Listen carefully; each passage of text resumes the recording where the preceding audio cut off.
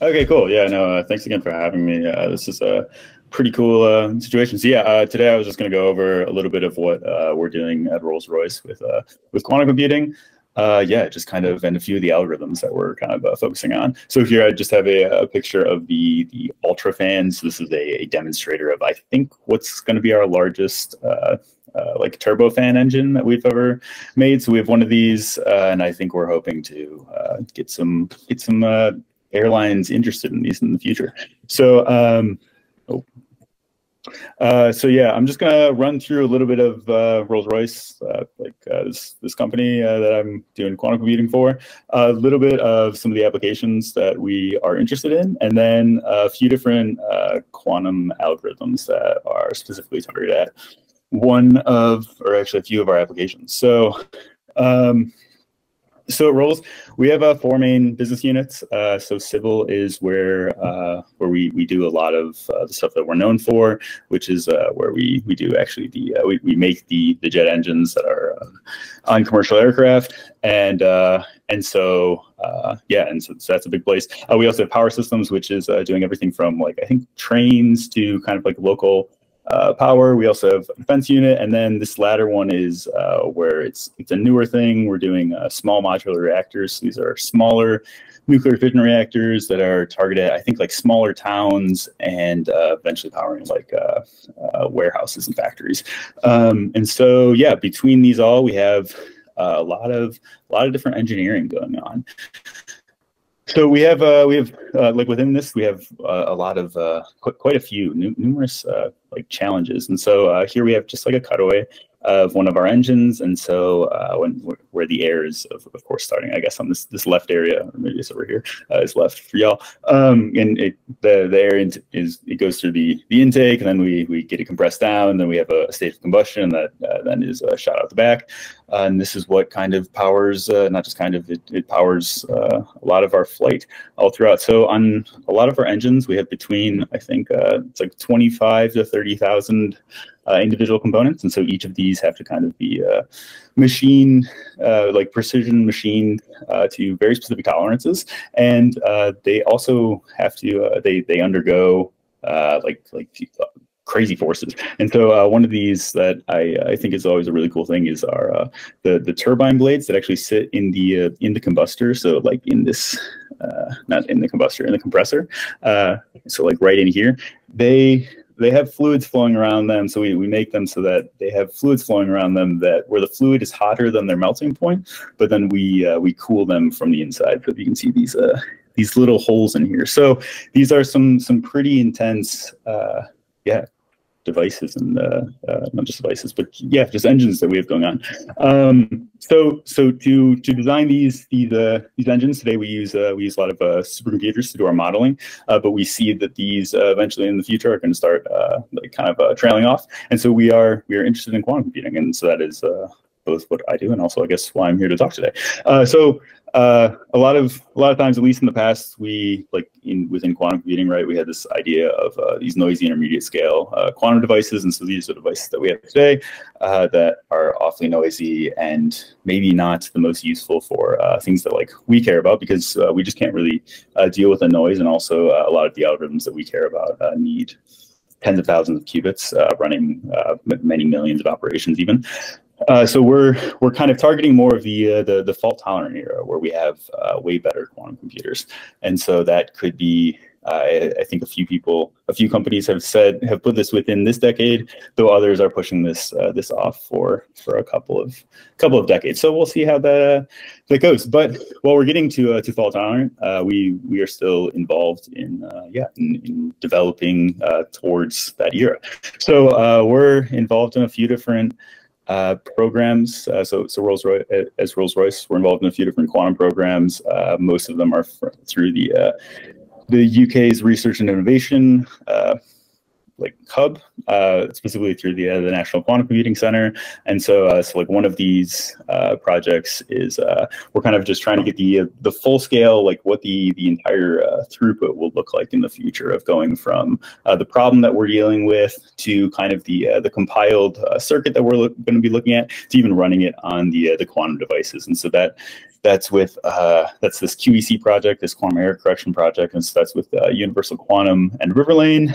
And then we also have another project with Xanadu. It's between Canada and the UK governments, and so that is kind of targeting a little bit of the compilation steps with one of our algorithms. And we also have other project where we're targeting material discovery. And so that specifically, I think today we're looking at, not just I think, we're looking at like hydrogen embrittlement. So when we're trying to develop hydrogen engines for the future to have cleaner engines and just more sustainable fuels, and just like what that is really going to do to the engine itself.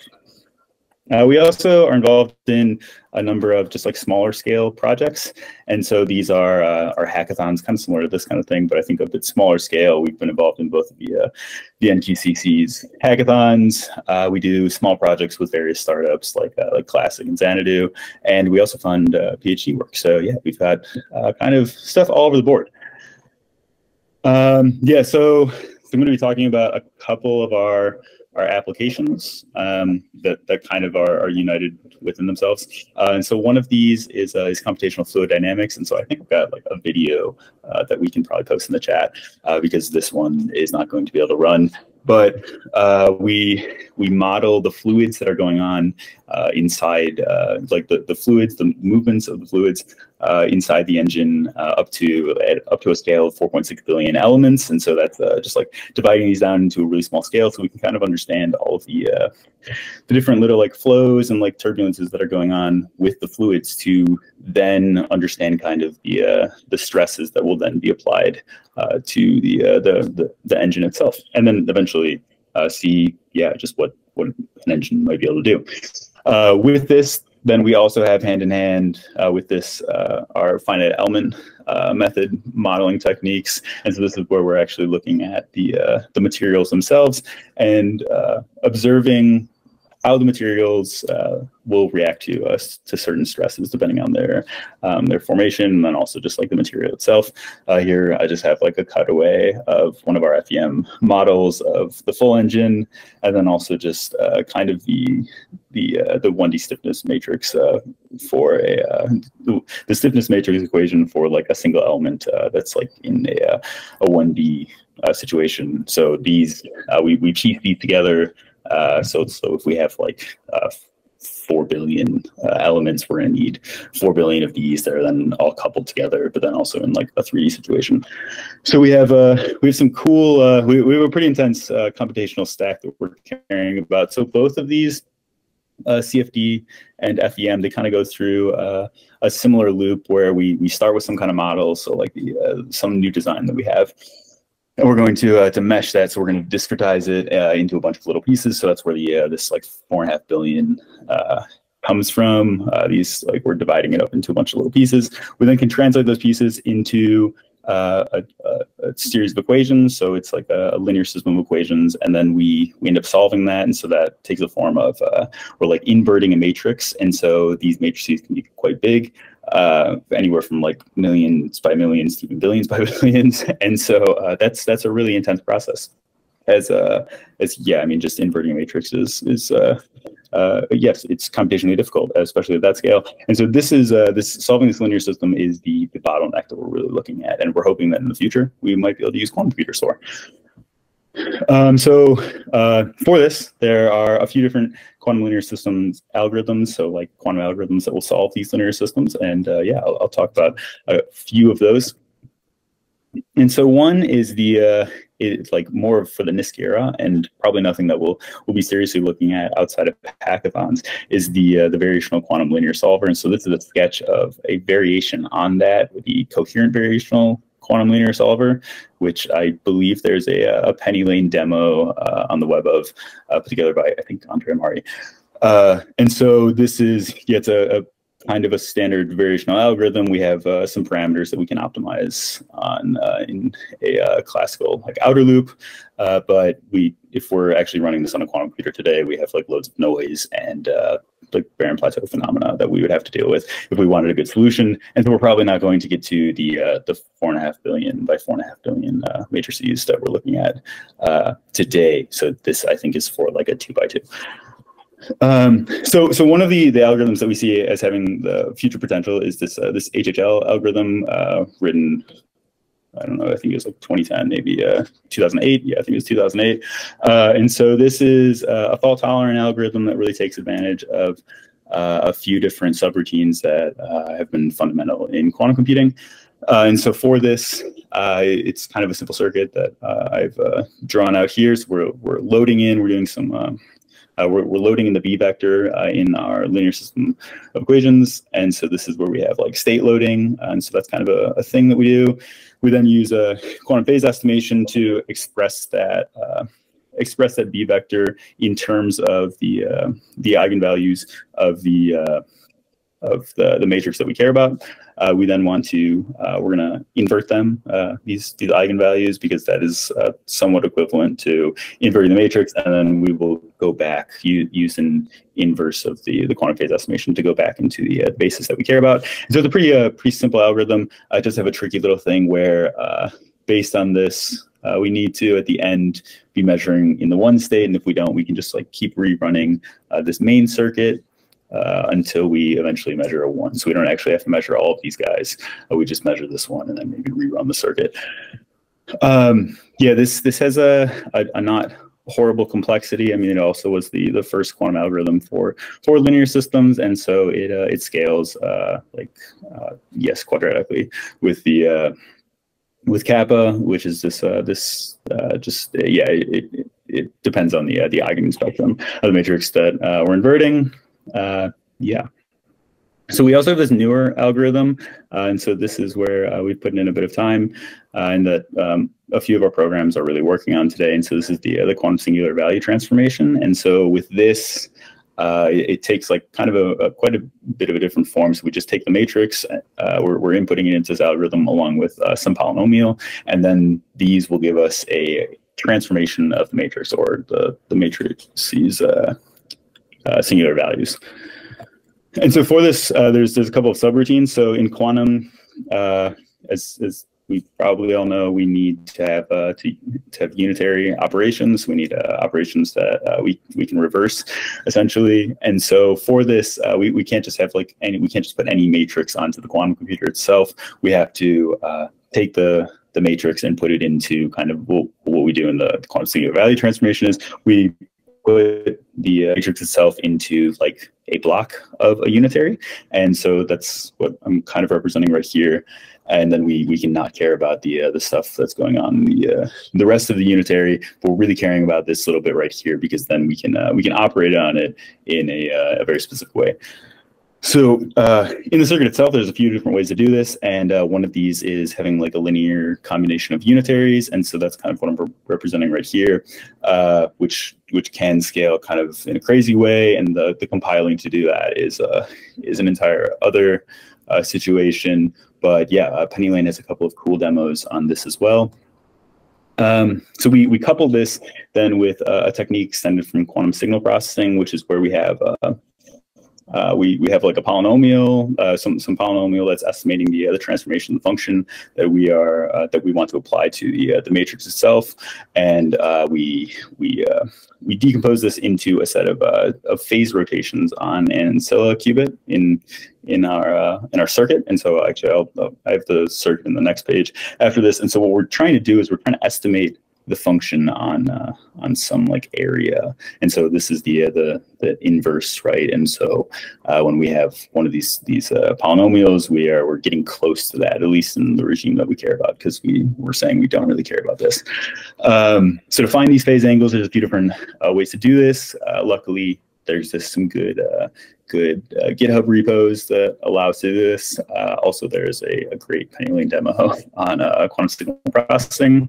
So we can put this all together into a circuit that looks something like this. And this is not just for matrix inversion. We can do all kinds of other things like amplitude amplification and Hamiltonian simulation, depending just on the phase angles, essentially, that we have up here. And so we can apply many different functions to our matrices based on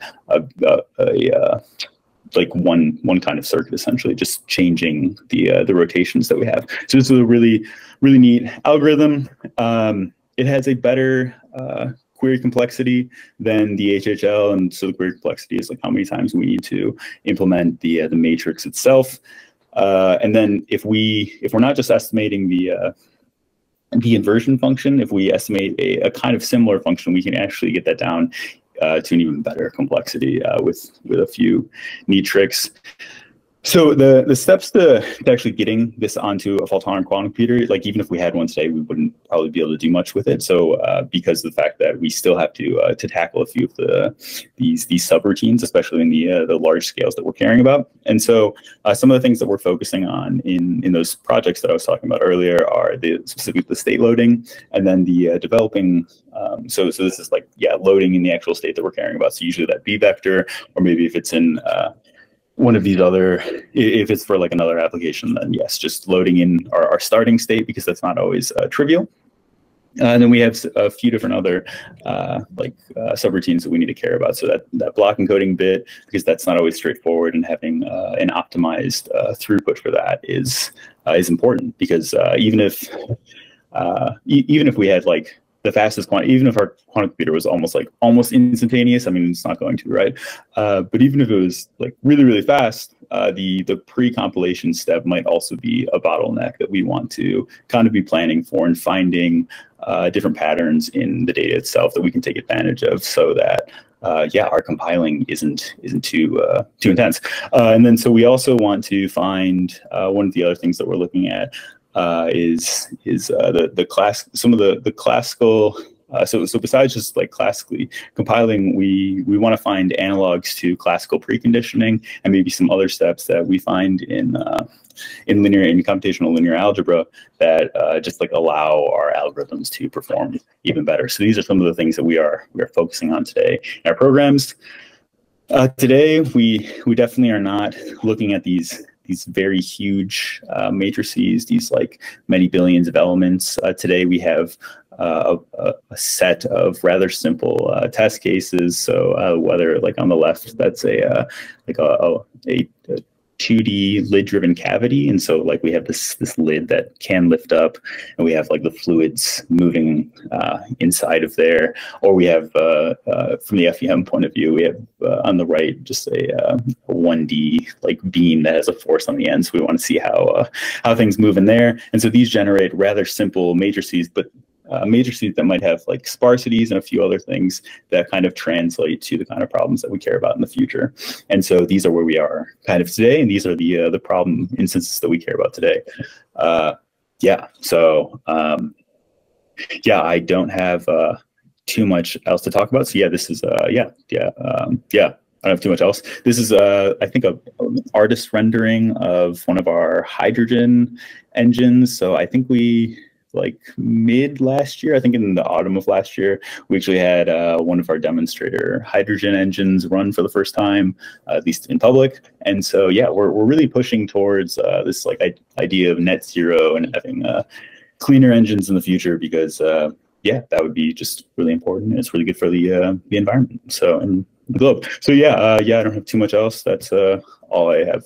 Cool. All right. Well, Jarrett, it was lovely to have you. For those wondering, the Open Hackathon is open, and Rolls-Royce is offering to meet virtually with a winning team. So definitely participate in that. And maybe, I don't know if it's you, Jarrett, or somebody else, but that'll be interesting. Jarrett, thanks so much for joining us at QHack. It's lovely to have you with us today. Enjoy the rest of your day. And take care.